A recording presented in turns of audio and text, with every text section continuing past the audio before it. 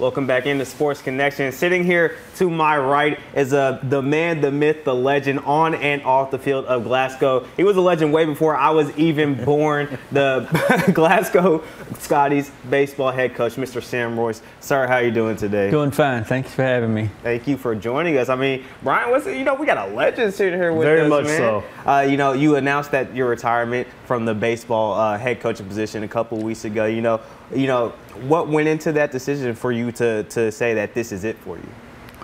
Boy, that's a hard question right out of the gate. Basically, it's just, I've reached a point in my life where I just don't feel like I can give the game what the game demands. I just don't have the energy level. And so what's best for all is to just step aside and let somebody with more energy and younger and probably just a lot of things come in and take it over.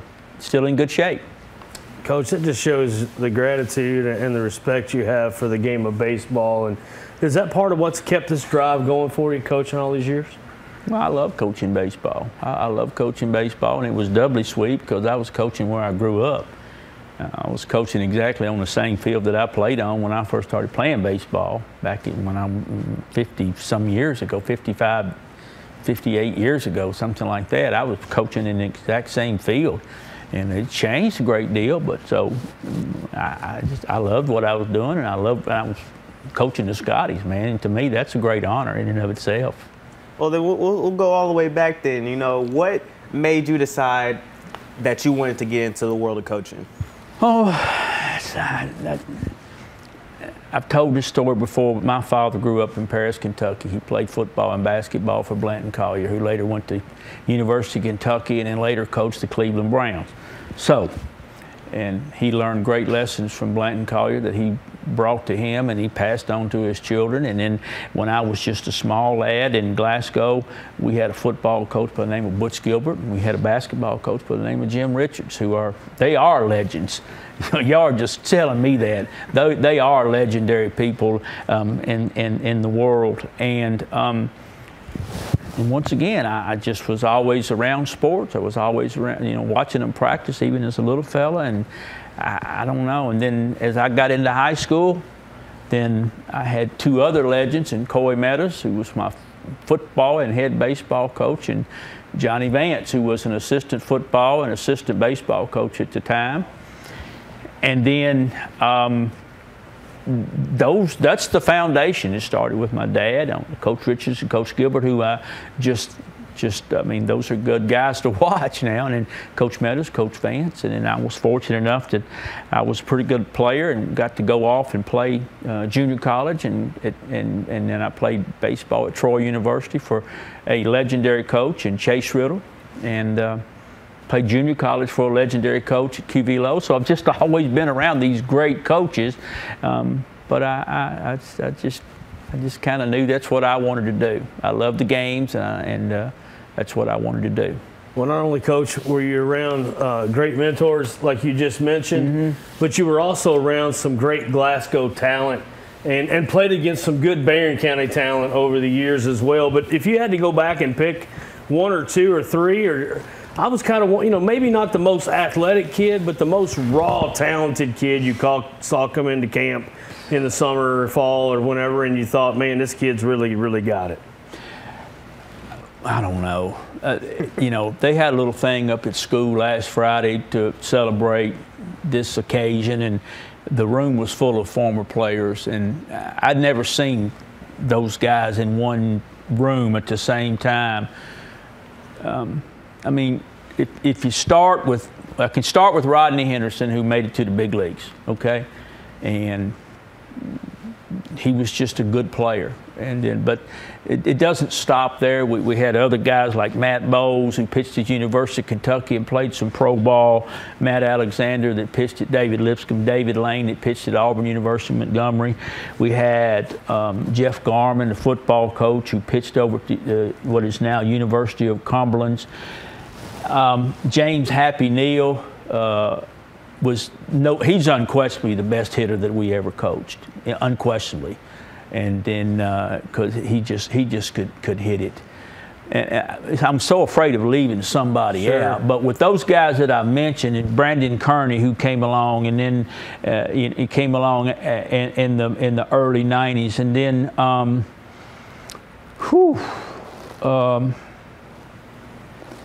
I don't know. It's hard to say.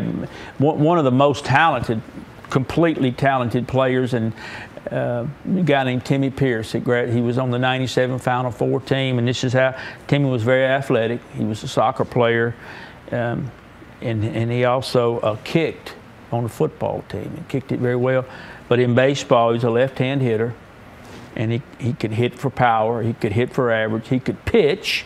He could play the infield. He could catch. He could play the outfield. There was nothing that he lacked as far as high school baseball skills. So as being a guy who had the most tools, I'd have to say probably Timmy Pierce. But the other guys were just such great players, just such great players. For sure. You know, it's obviously so fresh that you out of this now. But, you know, what are you going to miss the most about, you know, being on the field all the time, or coaching guys and empowering young men to become the best athletes that they can be? That's probably the one thing that I'll miss the most. It's just working with the athletes in general and teaching the skills of baseball and trying to develop the skills of baseball and try to develop them in from being, you know, 14, 15-year-old freshmen coming in and bringing them on up the ladder and watching them develop as human beings, as students, as people, as baseball players, and watching them leave, watching them graduate a different person, and then being so tickled when they come back to see me. You know, when all coaches are like that. All coaches, they want their former guys to come back, but it particularly tickles me. It tickled me the other day so much to see so many players come back, and once again there was some talented youngsters, and I just hadn't thought about that.